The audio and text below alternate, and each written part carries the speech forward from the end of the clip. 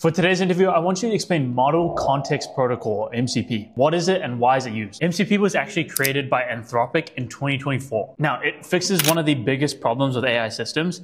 Models are great at reasoning, but they can't actually do anything safely with real tools. You mean like APIs, databases, that kind of thing? Exactly. Before MCP, every company had to build their own custom integration layer. Everyone was writing nearly identical code to solve the same problem. Damn, so there's no shared interface. Everyone just kept gluing stuff together by hand. Right, exactly. It was slow, it was inconsistent, it was hard to secure. And MCP changed this by building one standard, one protocol, so that AI systems could talk to real tools. All right, that makes sense. But a shared protocol sounds good in theory, but how does this actually work? What it means is instead of hard coding connections, AI hosts and tools can communicate through a common structure. There are three parts. So the AI host, those are tools like Claude or Cursor. Then we've got the MCP server, which sits in the middle. And then we've got the tools themselves. When AI needs to do something, it doesn't just call an endpoint. It sends a structured request, usually in JSON, to get exactly what it wants. The MCP server interprets it, runs the command safely, and then returns the result. So the AI is kind of sandboxed, I guess. It knows how to ask, but it doesn't know how to talk to those tools directly. Exactly. So it starts with what is called discovery. The model essentially first asks,